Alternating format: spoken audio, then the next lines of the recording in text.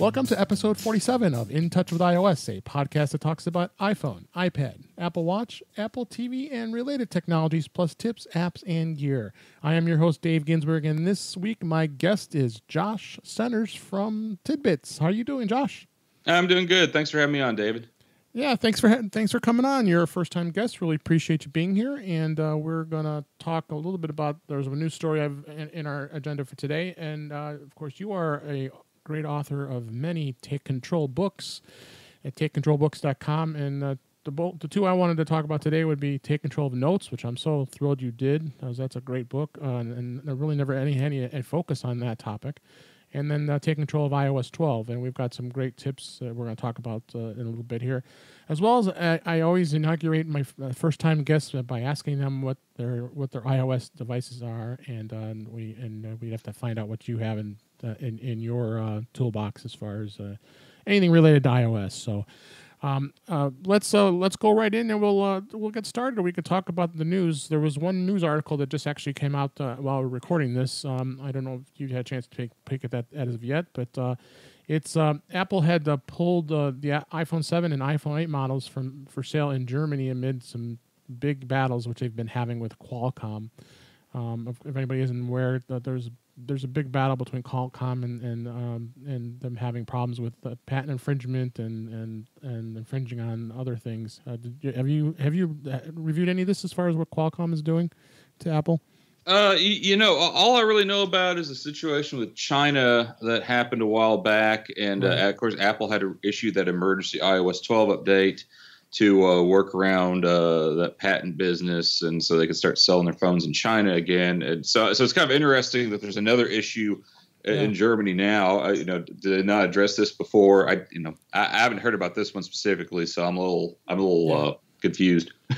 It just got posted as we record this, and basically, there's the big legal battle spanning across multiple countries, actually, because Apple was sued Qualcomm sued Apple, alleging royalties, and then Apple's actual position is saying that it's a desperate attempt to distract the real issues between the companies, and then their tactics, what Qualcomm's doing seems extreme with the exorbitant fees that they're trying to charge. So, if any listeners in Germany, and if you go, I actually went to the German Apple website, and you don't see any more iPhones other than the XS, the XR, and the XS Max. So you are out of luck if you want to buy an iPhone 7 or iPhone 8 out there in Germany. So, it's all part of Apple's genius plan to sell you the new iPhones. I saw that. I was like, wow, you're really forcing people to spend over $1,000 on a phone. Well, not the XR, but it was kind of an interesting thing to see. So, but with that, let's move on to our topics. And as I said at the beginning, I always like to find out what my new guests have as far as their iOS gear. What kind of iPhone do you have?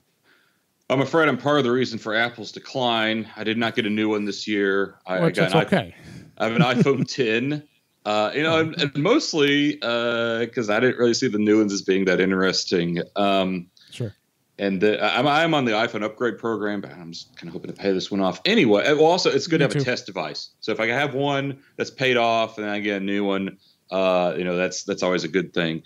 I have an iPhone 6 somewhere. I don't really use it. The battery's shot. I didn't get it replaced because the Apple Store is a long way away. And but I just use that for testing during the summer months. And then I have an iPad Pro 10.5 inch from last year. Okay. And I have the Apple Pencil and the keyboard and all that good stuff for it. And also somewhere around here I have an iPad Air. And I keep these old devices around. Well, so when I start working on the book, I try to start as soon as possible. I'll try to start with beta 1. And then I'll, so I have these old devices around, and I'll put it on the old devices first, and I see how that goes. And if things go well enough, whatever point that is, it could be beta 1, it could be beta 3, it could be beta 6. I'll put it on my main devices because I find I can't really write authoritatively about this stuff until I live with it every day, warts and all. Right. So And that's sort of my process. So I like to keep, an older generation of stuff around, and then I have my current stuff. And then, over time, I get new stuff and the cycle continues.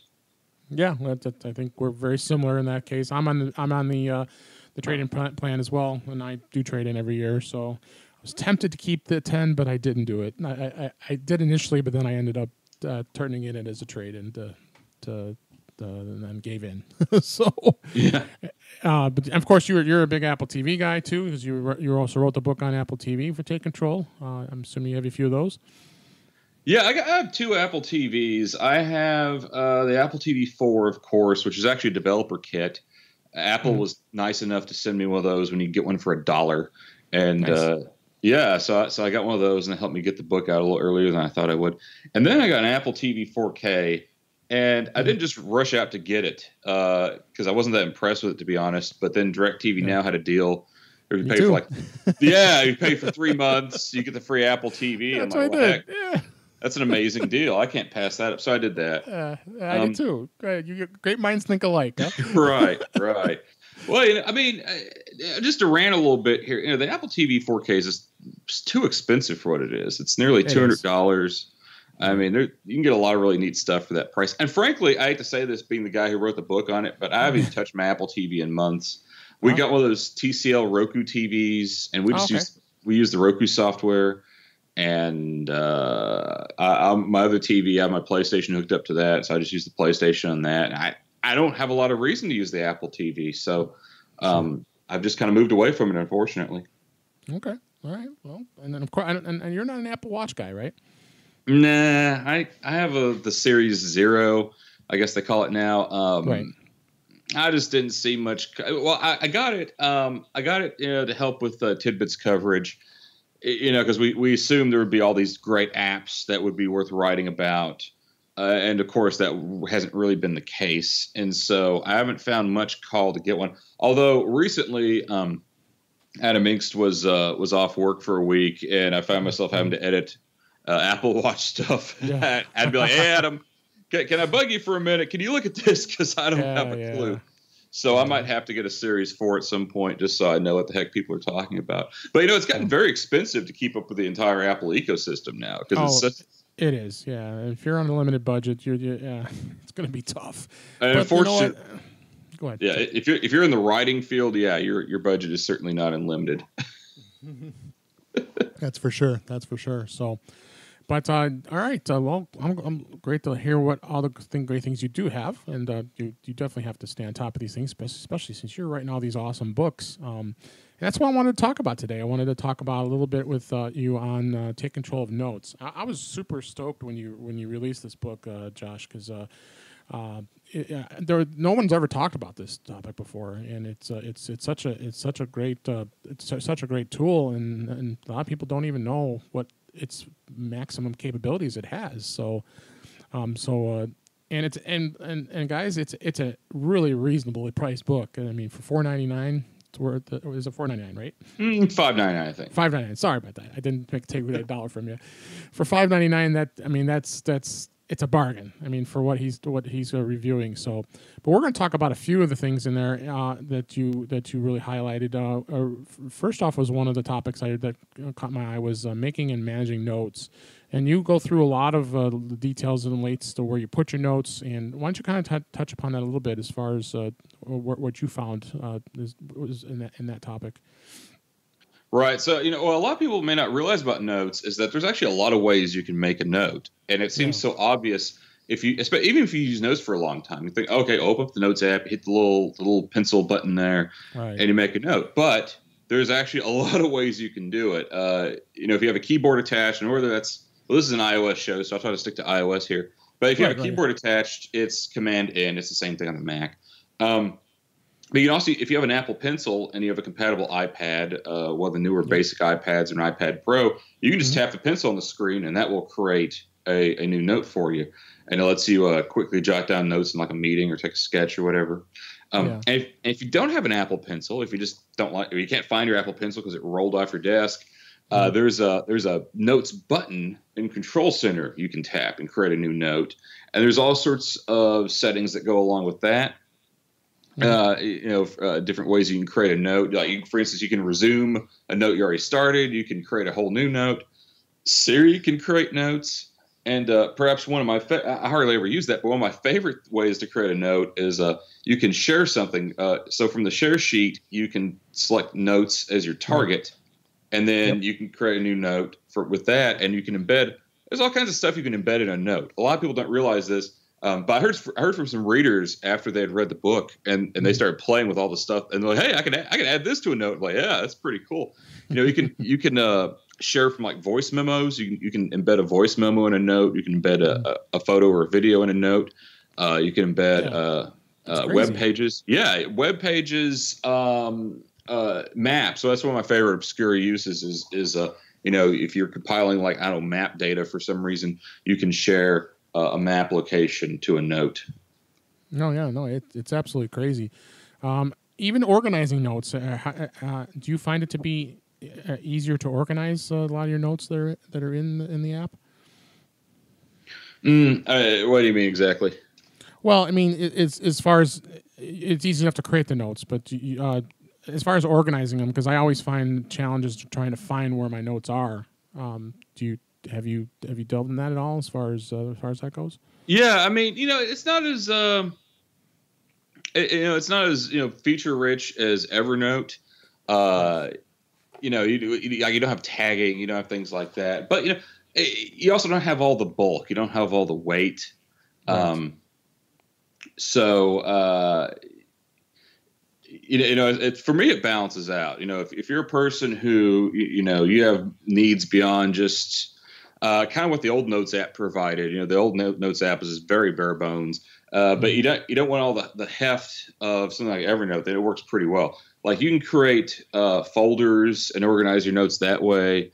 You can, so it's pretty basic in that regard. The search actually works pretty well in my experience, especially for an Apple product. And I offer some tips in the book for dealing with that. Like for instance, just because it doesn't support tags doesn't mean you can't add something like a tag to your note. You can, add some keywords to the bottom of a note to make it easier to find. That's especially useful if you do things like one thing Notes can do, it can scan documents. And so you can scan a document. I love that feature. Yeah, it's an amazing feature. A lot of people don't know about it. You can scan a document and then you can add, if you add some keywords to the bottom of it, down where you're not going to see it anyway, then it makes it easier to find. So, between the folders and the search, I found that finding notes in Notes is usually pretty easy. Yeah. Password protecting Notes. Have you found that to be easy? Because sometimes I had trouble if I don't remember the password. You're kind of out of luck, right? Yeah. You're up the creek if you get your password, because you can reset the password, but then those notes are locked forever unless you somehow remember the password. So I don't feel bad. I had a little bit of trouble with that when I was drafting the book, because I had some notes I'd locked just as a test, and then I'd forgotten the password. So that's something that's very important. If you use something like 1Password, be sure to note that stuff down. Be sure to note that stuff down. Because I got in trouble when I couldn't find the password, and then at least I got lucky and found it in 1Password. But you got to be careful with anytime you put a password on any file. I mean, it's the same thing if you use a Pages document or a Word document. If you put a password on it, you got to be careful. Yeah. I mean, it's common sense, but it trips people up. But it's a useful feature if you. I mean, I wouldn't store passwords in a note, but things like, hey, for instance, like, it's just past the Christmas season, but let's say you're working on a Christmas list and you don't want somebody to look through your phone and see where you're getting people for Christmas. You can password protect that, lesser stuff like that. Or, here's something, sometimes I'll like just add in a note, like for instance, a friend of ours, they wanted us to check on their house, and they told us the passcode to get past their security system. And so I just opened that in a note and jotted it down, because that's my reflex, and it's a lot easier than opening 1Password and finding wherever the heck you put notes at and all that. And so I wrote that down, and then you can password protect something like that and keep it secure. So it's good for things like that. It's a really nice thing to know about. Yeah, yeah, for sure, for sure. And then other thing I know you talked about in the book was importing notes from other services. Did you? I'm a OneNote user because I Hmm. have to be on the Windows world, unfortunately, for work. So, Right. did you try to do any importing with OneNote? Did it go well or? Not OneNote. I wrote an article a while back for Tidbits where Mhm. I imported all my notes from Evernote, and that worked pretty well. And all things considered, I mean, you lose Yeah, some of the fancier formatting options. sure. But the nice thing is that when it imports those things, it imports them into their own folder, Hmm. so they don't get mixed in with all the rest of your notes. Unless you want to mix them in. And I found it's actually it's pretty versatile when it comes Okay. to those imports too. I had a reader email. I can't remember the name of the app. It was some obscure app that hadn't been updated since like 2005 or so. Kind And of one of I, those. yeah, and it's I download. I'm like, okay, I don't know about this, but I'll see. So I downloaded it, and I figured out how to export. Thankfully, it was just a simple. It does a simple RTF export, which notes can Yeah, import, and which is yeah, great. and I made some test notes and export them, import them, worked fine. I told them how to do it, and had a happy customer. So it does a pretty good job. Now, if I don't know about OneNote can do some pretty fancy stuff. Like OneNote, It does. you can draw on the screen, things like that. Is that right? Yeah, you can draw on it. It's a lot of pretty comprehensive formatting, but Microsoft is going to be changing it pretty soon here, from what I'm hearing, because they have a standalone app. It's actually on the Mac too. I'm talking about it's not just Windows, and I'm not sure where their direction is going with that with the standalone app. I think it's going to maybe go away and maybe become just an online version, which they have. So they're still working through all that stuff. But no, I mean it is very powerful. So I was to say, you're right. I mean the Notes app is basic. It's not anything extravagant, but it works great in that sense. But it will transfer. I would go under the assumption it'll transfer most things and look just what you need. So. Mhm. Speaking of looking, formatting notes seems like it's pretty powerful too, and a tool as well. So, and you went through the book and talking about a lot of the basic formatting. Did you find that some of the formatting tools were pretty good in Notes? Yeah, I think Apple has reached a really good balance with the formatting tools and notes, where they give you just what you need and nothing more and nothing less. You have if you want to go in and well, I want this to be one font and this to be another font, and I want to apply these different styles. It's not the thing for you, but Yeah. they really boil down the styles you need. So you have styles like title, heading, body, monospace, and then you have formats like bold, italics, underline, strike through, Right. and Right. it really gets to what you need. I mean, you can adjust the text size, stuff like that in settings, but they managed to boil down to just what you need in that little palette that pops up on your iPhone. So you're not overwhelmed with features and choices, but but you generally have what you need, if not necessarily maybe what you want. Okay. Okay. And then I know a lot of the to-do lists are awesome. I mean, I think it works really Hmm. well, don't you think? I mean, I find it to be very convenient when you want a quick to-do list. Did you find anything different out of it with the to-do lists beyond what your basics? Right. No, one of my favorite uses for notes are to-do lists. And one of the reasons is it's so freeform. You use something like OmniFocus. I love OmniFocus, but OmniFocus is like, for a lot of times for me, it's way too much machinery. Overkill. Yeah, it's a total overkill for what you need. What I like about Notes is that it's a lot more freeform. You're not forced to use a certain format, but you can do, like, for instance, if you want to do getting things done, Notes totally supports that, because you can Hmm. create a to-do list, you can indent things, so you can have the top level be the project. People know getting things done. You have to-do items, and that's one thing that just it's just one single action, and then anything that takes more than that's considered a project, and then you Right. branch that out. Yep. You can do that using indents and outdents in Notes, which is a really cool feature. And then you can also share a note with someone else as a collaborator. I mean, not just send them the bare bones note, but actually add them as a collaborator if they have an iOS, or they can even do it from the web browser. But if they have an iOS device or a Mac, or an iCloud account. You can share that with them. My wife and I use that all the time for grocery lists. We use an app called Paprika, which is a really good recipe manager and grocery lists and stuff. But sometimes we clutter up our Paprika with a bunch of stuff, and when we don't have time to sit there and clean it out and figure out exactly what we need, I'll just make a shopping list in Notes. We'll share it real quick, figure out what exactly we need, and off we go. And even something like Paprika, it tries to do things like, oh, well, this is in this aisle, and this is in that aisle, and which is handy in certain but like when I need things like, okay, I need some meat and some light bulbs and a hammer, then Paprika starts getting confused by things like that. So Notes doesn't have that problem because Notes is just whatever you want to make of it.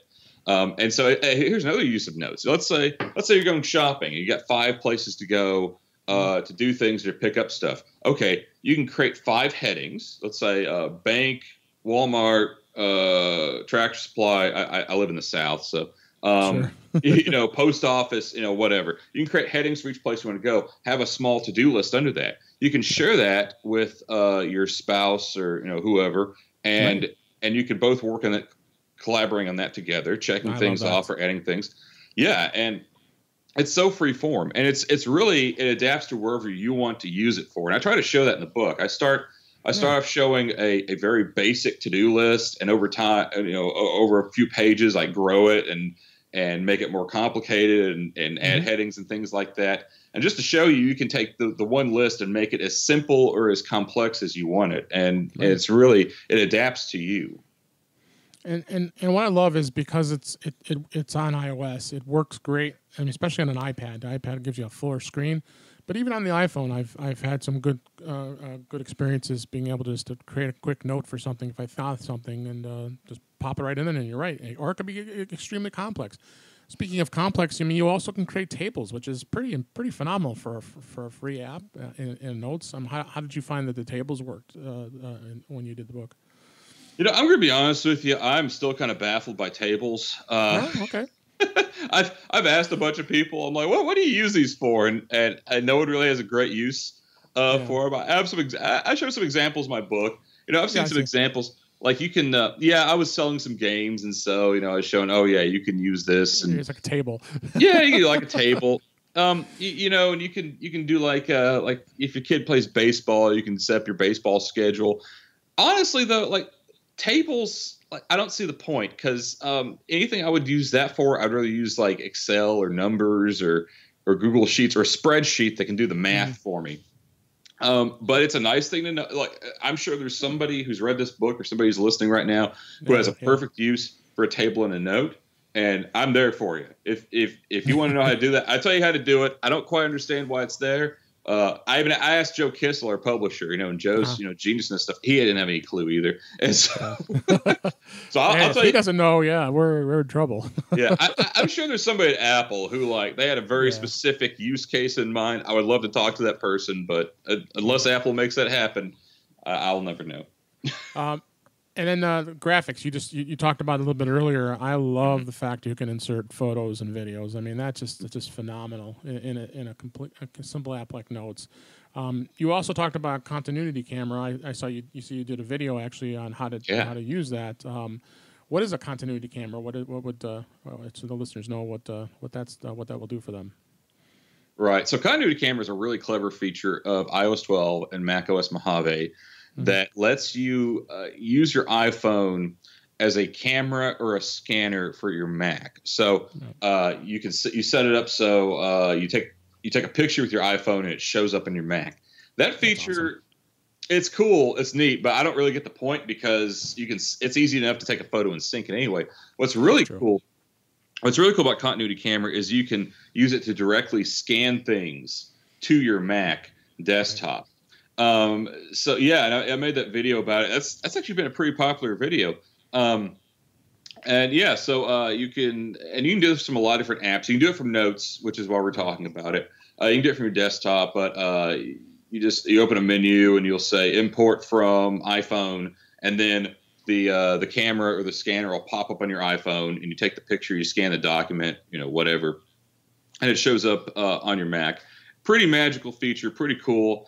And so that's one of the things I explain in the book how to do. I also show you can just scan documents with notes for iOS. You don't have to have a Mac for that. You can just scan directly into a note, which is a really cool, handy feature. And there might be better. There's definitely better scanners, and there's better scanner apps out there. But hey, Notes is always with you. It's always there.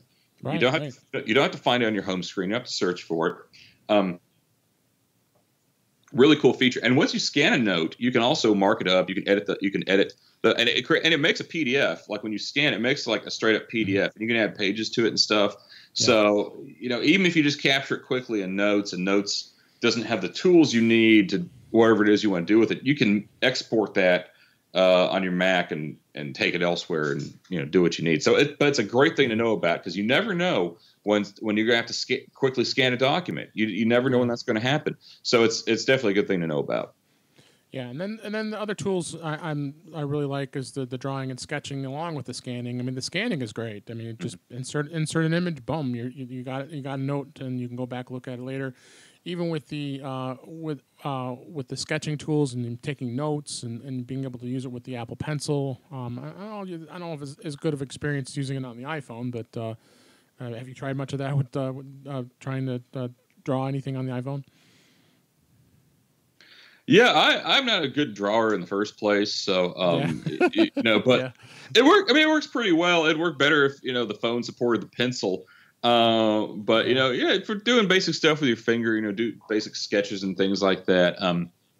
It works pretty well for stuff like that. I have a friend who he's a lot more artistic than I am. He loves drawing stuff, and he really wears it out with his iPad and the Apple Pencil. There's all kinds of stuff.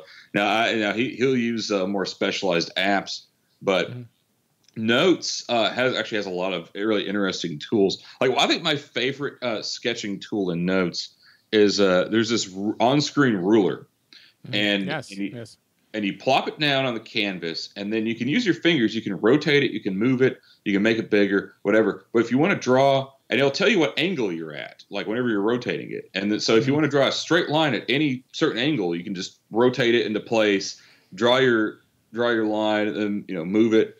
And even though I'm not a very good artist, I love playing with that ruler because you can make a whole series of like very neat parallel lines with the ruler tool. So it's very satisfying. Yeah, no, it is. It's fun, and I like the fact that if you have your iPad, you want to sketch something out, it's synced with your notes, and you can go right to your iPhone and take a look at it. So you always have that with you between both your devices. So. But that in a nutshell is Notes. I mean, there's like I said, it's a short and sweet book, but a good book, and it's not a bad read. So why don't you check that out, and we'll give you all the information at the end of the show too. So let's change gears here a little bit and talk a little bit about iOS 12. And you've been writing an iOS book since how far back, like iOS 8? Yeah, you nailed it. See, it's great having a loyal reader as an interviewer in one of these things, because you buy all my books, you read them all. So it's great. I appreciate it. No problem. So we started, and that was back when we were doing the Crash Course books. It's actually one of our first crash. Yeah, it was one of our first Crash Course books, and people don't know what I'm talking about. We experimented with this format. Take Control books are just in one column. We tried to do a 2-column magazine-like format we called Crash Course. And so there was iOS 8, a Take Control Crash Course, and that's how this series started. And then when Joe Kissel took over a couple of years ago, we decided to get rid of the Crash Course format, which honestly was great with me because we always had problems with it. It was super buggy. Our word processor didn't really like it much at all. So we just converted that to regular Take Control titles now. But anyway, I've been doing this since iOS 8, and that was the beginning. And that was a rough one too, because iOS 8, I remember there was a lot. Yeah, well, I mean, there was a lot of stuff that wasn't finished on, like, because that was when they introduced a lot of iCloud based stuff, and there was a lot of stuff that straight up didn't work until launch day, and so I was flying blind for a lot of the summer, and then working with this new format, and so. Super stressful, but over the years since we've had a lot of time to really polish this manuscript and make it shine, and Apple's gotten a lot better about their beta iOS releases too. So it's been fun watching that that evolution there.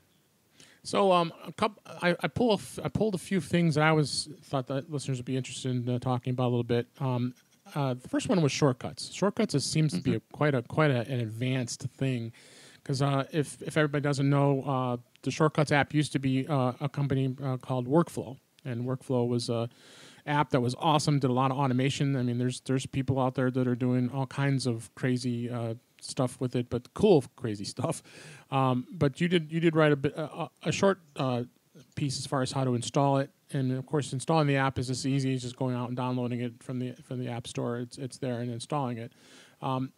Did you dabble into any of this at all as far as using the shortcuts? Or, what did you find that stood out as far as shortcuts goes? You know, one of the things I've heard from people, you know, and I have found true myself, is that a lot of people aren't really using the more elaborate shortcuts. What people are doing with shortcuts is using it to smooth over the rough edges in iOS and the things that Apple has made difficult to do. A classic example, downloading an MP3 from a web page. Right. On a desktop, that's a really easy thing to do. On iOS, it's been almost impossible. Yeah, I mean, you have to have a special browser or, you know, some kind of hack. So what you can do now, there's actually in the shortcuts gallery. Yeah, in the gallery. And by the way, you don't have to know how to code stuff to take advantage of shortcuts. You go to the gallery. Apple's got a lot of really neat stuff for you already. And there's a item download.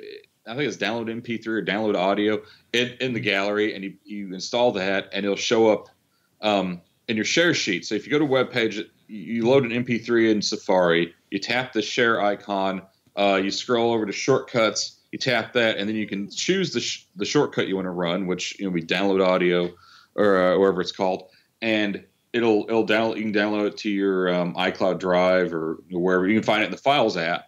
Right. And so that's something that you can do now, thanks to shortcuts, that Apple hasn't thought to properly implement yet. So it's really great for little things like that. And that's really my biggest use of it right there. Yeah.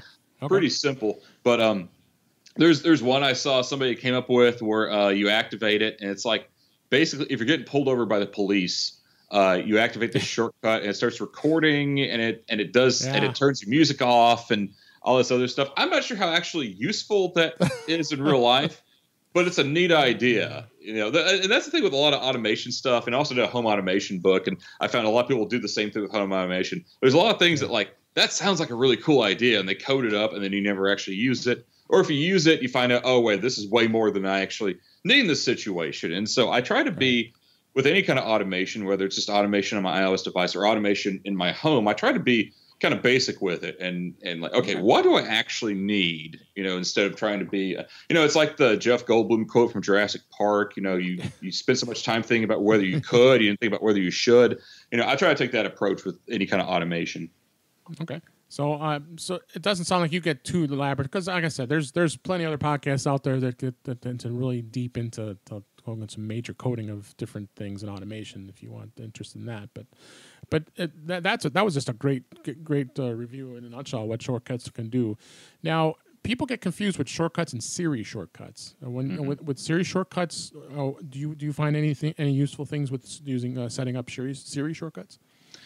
No, I'll be honest, I haven't found it super useful, but just to explain the difference, and Apple made this really confusing. And Apple tends to do this thing, they use what I call umbrella terms. Like a really good example would be continuity, which I think they introduced in iOS 8, which is one of my bugaboos that particular summer. But Apple introduced something, they'll call it one thing, and you look in, iCloud's another good one, because iCloud is like 10 different services, but it's all just branded as iCloud. And so they tend to do things like this. So you have Shortcuts, the app, which you download from the App Store. It's separate from a built-in feature called Siri Shortcuts. Siri Shortcuts, in plain English, is, for a long time, people wanted to be able to make their own Siri commands, and that's what Siri Shortcuts does. It's built into the OS. It's in Settings, Siri, and Search. You go in there. There's a item called Siri Shortcuts, and you can. And by default, it only suggests just a few certain things. And so it could be a little tricky to work with. But long story short, and I also have a video on this too. If you search for my name on YouTube, Josh Centers, I have a video on it. It's also on the Tidbits channel too. So if you look up tidbits on YouTube, there's a video that shows you how to use this feature. But long story short, you can create your own custom Siri commands. And it also integrates with third-party apps. Now, I found it useful for some things. Like, for instance, a friend of mine does a show called another podcast called The Menu Bar, and I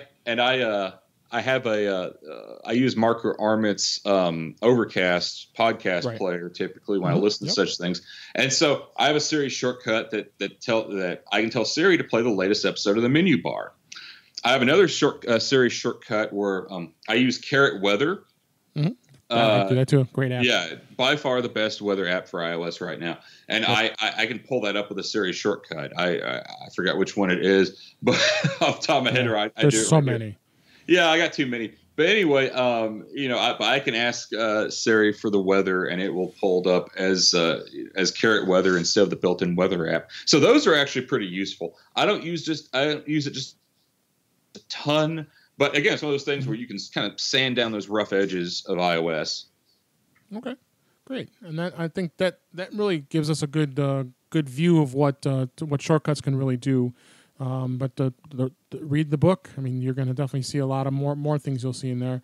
One of your sections that really caught my eye was hone the home screen. I like that. And there was a lot of cool things that there is available on the home screen people don't really have a good idea of, and I wanted to kind of talk to you a little bit about that.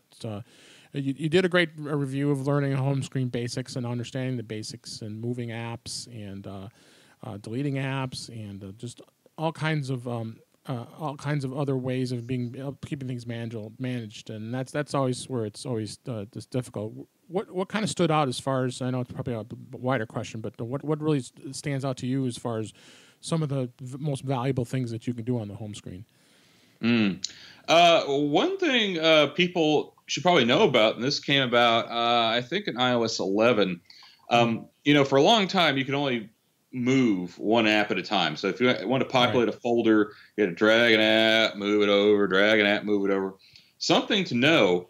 If you missed this is why you need my book. You can actually move multiple apps into a folder at once. And what you do is you tap and hold to drag it just like normal. And then as you're going along, if you tap other app icons, it will get added to the stack under your finger. And there will be a little bubble that'll pop up with a number, and it'll tell you how many you have in it. And then you can drop that entire stack of apps into a folder and create that, populate that folder all at once. So that's a really good thing to know about if you don't already.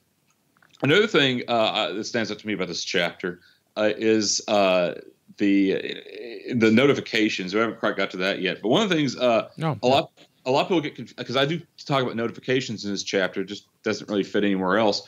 I talk about, so you have the badges, those annoying little red things. First of all, I tell people, look, disable those for every app unless they absolutely need them, like VIPs in mail or messages, things like that. Things where if you see one, you tap on it, because otherwise you're just going to ignore them. That, at least in my experience. Another thing I really like being able to explain to people is the difference between temporary banners and persistent banners, or what Apple, I think they call them alerts. Apple keeps changing the names for these things, so I just say it's a temporary banner or persistent banner. And this isn't as bad as it used to be, but it used to be, especially when Apple first started doing the drop-down notifications, however many versions ago that was, you get a lot of these alert banners that would just pop down and just stay there, and people are like, what is this? And they have to swipe them away. And so you can adjust that, and there is a name for it, and there's a setting for it, and you can make temporary ones persistent. You can make the persistent ones temporary. So a good thing to know if you feel like you're not really in control of your notifications. And this is something I advise every iOS user: do not be afraid to turn off notifications for an app. No. I'll tell you how to do that in the book, but you get way too many of the dang things. Drives you crazy. Yeah, and so don't be afraid. Just turn them all off and just turn on the ones you need. Messages you probably need, phone you probably need. Maybe I almost said Twitter, but not really. I turn the ones for Twitter off, except for DMs. If someone DMs me, I get it. Like, you contacted me through DM, so I saw that notification. Like Messenger apps, typically I'll say, turn those notifications on, turn the rest of them off. Now, of course, like we mentioned, Carrot Weather. One of the things all about Carrot Weather is it'll actually warn you about bad weather, which in Chicago, I guess it's mostly snowstorms you got there. Down here, we have tornadoes. Those things will straight a lot of snow you. here. Come on. In fact, it's going to be 50 degrees today. Really? For oh man, January. Yeah. So man, that's unusual. That's crazy. yeah, that ain't right.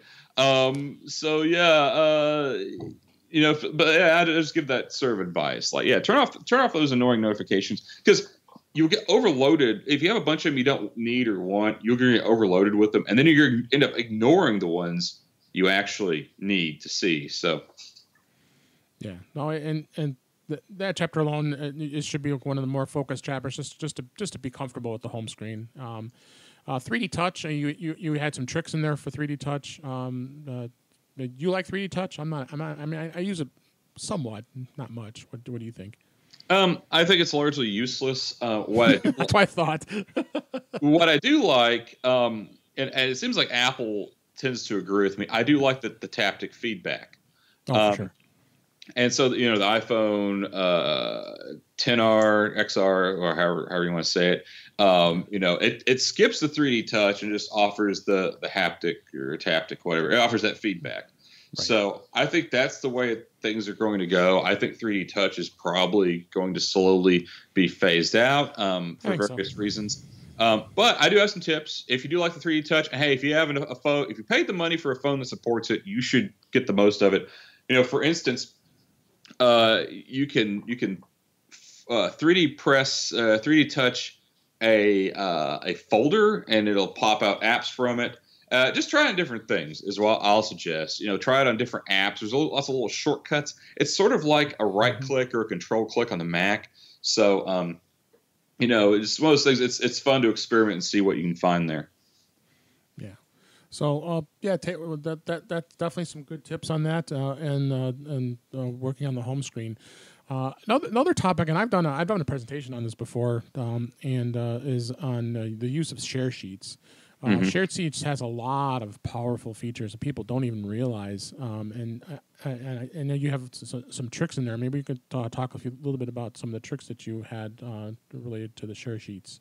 Oh yeah, I mean, wow, Share Sheets. It's kind of a misnomer. I wish Apple would redesign this particular interface because there's so much more than just sharing the stuff. There's all sorts of actions you can pull up. For instance, if you use 1Password. If you need to summon 1Password, that's where it lives. In Safari, you can do things like you can pull up a share sheet, you can search in a page, you can request a desktop site, all sorts of little things like that. And I suggest some of these in the book. And it's one of those things. Let's see. There's a feature in a lot of apps where you can, like for instance, in Safari, you can save a web page as a PDF. And that's a share. I guess that makes some sense because you can share it with the Apple Books.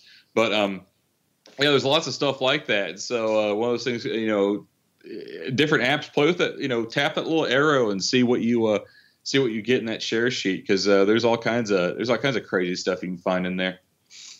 Oh yeah, for sure. And it really, a lot of people don't realize the different areas where you can go in the share sheet and being able to actually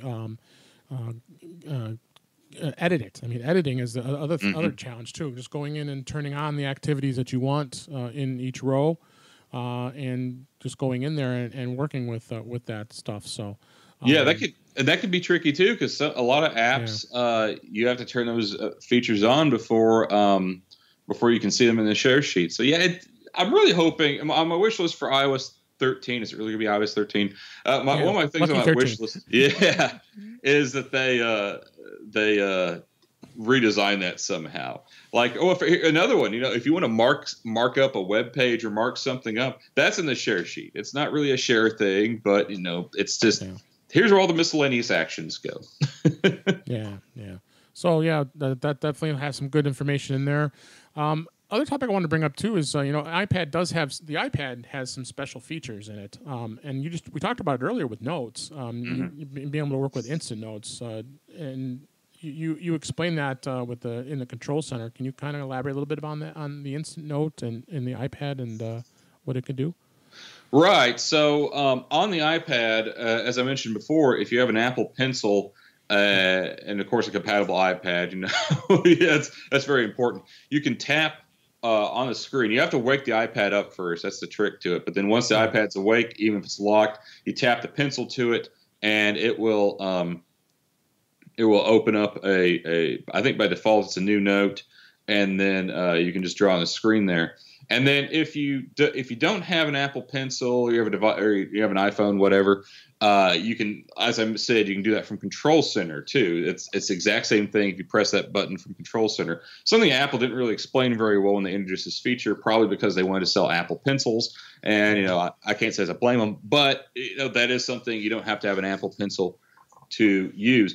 And this is something. This chapter actually evolved out of iOS 11 because Apple added so much new stuff for the iPad in iOS 11. I just looked at everything, and before we had we had a chapter on multitasking, and we added some of the special iPad features, and I had various special I had to do special little subsections throughout the whole book and say, okay, well, this is an iPad. This is for the iPad. And finally got to the point, Apple added so much stuff for the iPad that I'm like, okay, the iPad has to have its own chapter. That's all. Otherwise, this thing's going to be unreadable otherwise. And so, and hopefully that makes things a lot more convenient for readers.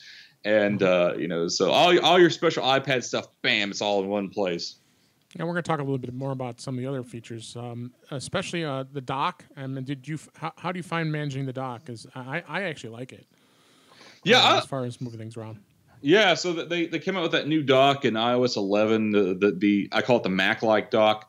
I like it a lot, and I really like the suggested apps thing. They have on the right side there where it's frequently used apps, or apps they think you're about to use, or apps you've used recently. I found that's actually really handy. It is. A lot of times those automatic suggestion things are just annoying. Like some of the ones they add in iOS 12, like for instance, every time I pull down the search, I pull down Spotlight search now, it tries to get me to send a message to my mother, which is kind of funny. Hey, call your mama. So those are actually pretty useful. So I do like that dock. I do like it. It is definitely a move forward. And then multitasking gestures and using two apps at once. Those are always been some tricky features I've used. How do you find as far as multitasking and switching on the iPad? I'll be honest. I don't use the split screen stuff very much. I don't. I know how to use them. I tell you how to use them in the book. I personally, though, I don't know. Maybe you have to have a big iPad to really take advantage of it. And what I found too about just normal people who use iPads, like my mom has one, my mother-in-law has one, my wife had. Well, sure. She technically has one. My kid always steals it. Most normal people do not use these. In fact, a lot of normal people don't even know these things exist until they accidentally invoke them. So it's something I think Apple could do a much better job of all around. It also, as more of a power user, and I found other guys like us, get frustrated by it too because it's kind of limited. So on one hand, it's very easy to stumble into and feel like you've broken your iPad if you're just an everyday user who doesn't read into this stuff. And if you're a more advanced user, you find it very limiting and restrictive. So I think there could be a lot of work done there. I mean, Apple's made a lot of improvement. Don't get me wrong, but there's a lot more work that can be done. But the good thing for me is, as a guy who's selling books, yes, this feature is kind of broken and confusing. So you need the book to understand how to use it. You're funny. Yeah. So, and then lastly, I wanted to touch a little bit on Spotlight search. I find that Apple, I don't mind that you have to just scroll down and be able to search for things very simply and easily, as far as accessing it goes. And then the features. I mean, do you like a lot of these features? I mean, some of these things I like to turn off. I mean, Siri suggestions is another one that kind of drives me crazy. I don't know what your thoughts on that is.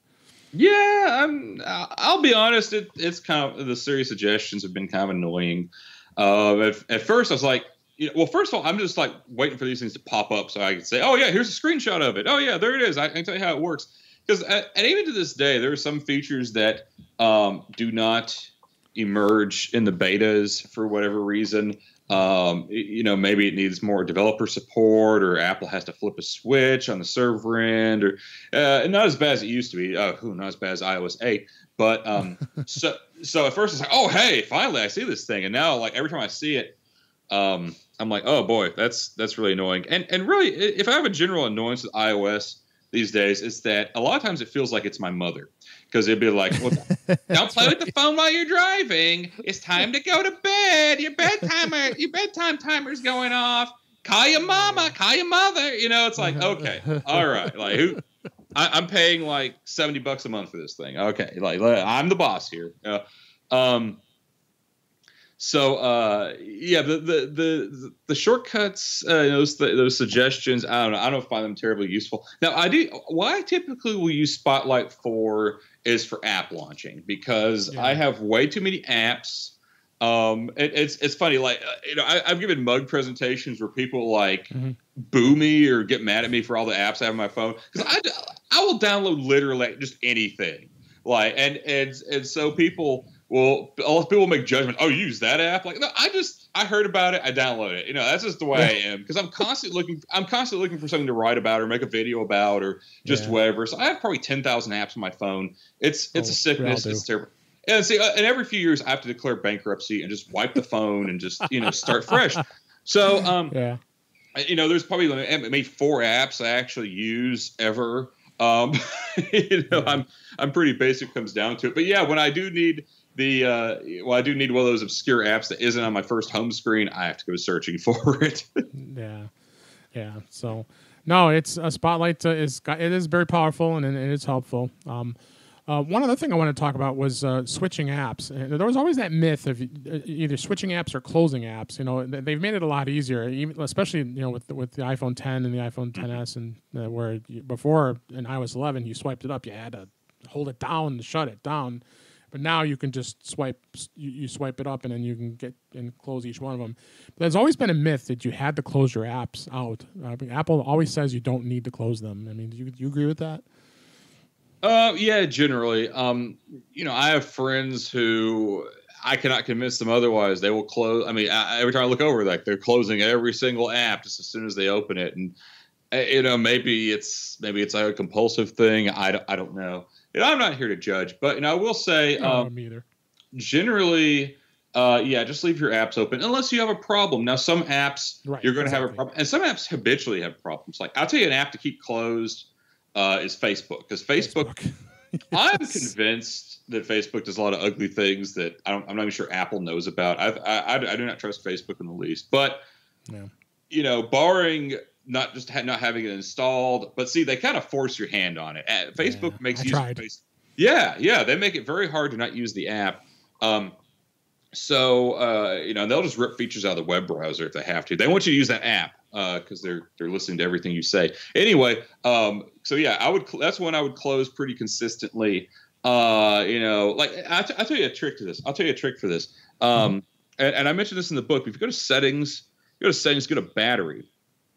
And then it takes forever for the thing to load. But it'll tell you, it has all these fancy graphs and stuff. But if you look down and you look at battery usage by app, and so what it's telling me here, see, what you're looking for, there's a little word they'll put under the app. They'll say background activity.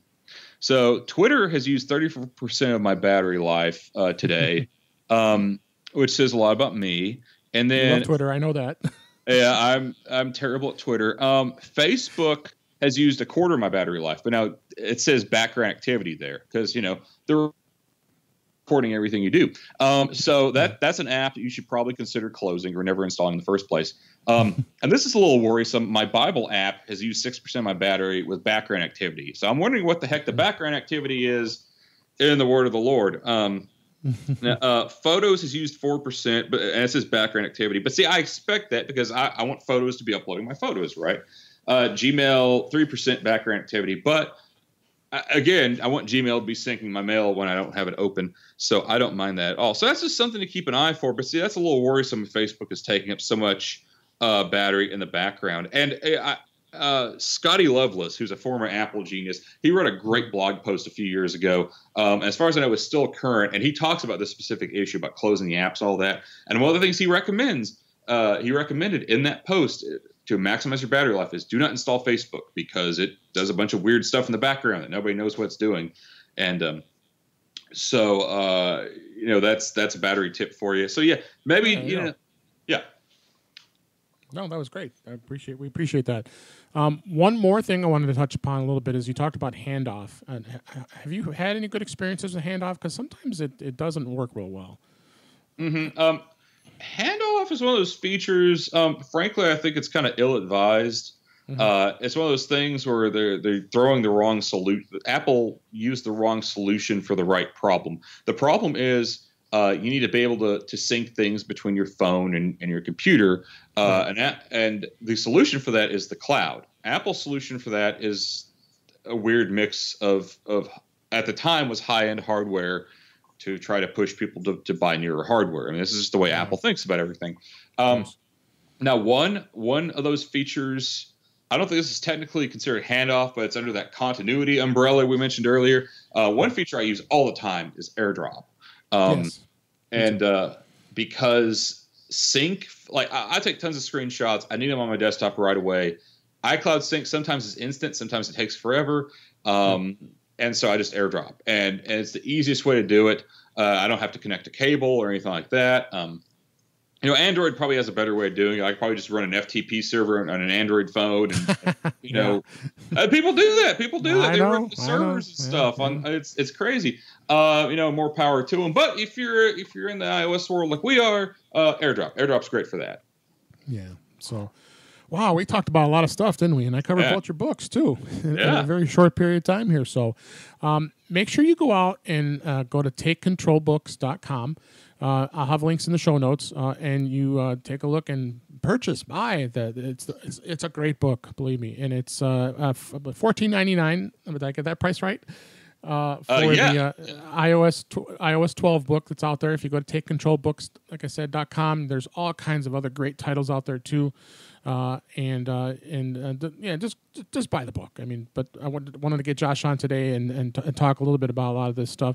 I mean, he's also done a book on Apple TV. You did a great book on home automation, and as well as you did a book on Preview, which was great. Did that with Adam Inks. Yeah, so I'll tell you what, the Preview book was really what the notes book. Yeah, it kind of go hand in hand between the two. So, but yeah, definitely go out there and check out that website and tell everybody how people can get a hold of you and how they can reach you. You can see most of my professional work on at tidbits.com, where I write and edit articles. Take Control Books, you've already mentioned. If you look me up on YouTube, just search for Josh Centers on YouTube. I try to make at least one video a week with usually focused on Apple stuff. And again, if you're brave and you don't mind terribleness, you can follow me on Twitter at jcenters. Election season's coming up, so that should be fun. I'm going to try to dial all that back. I'm trying to dial my Twitter way back. It's too much. Yeah, I tend to have opinions that make everyone angry, so I should probably just keep them to myself. No, I'm absolutely thrilled you came on today, and appreciate you being here. So thanks for having me.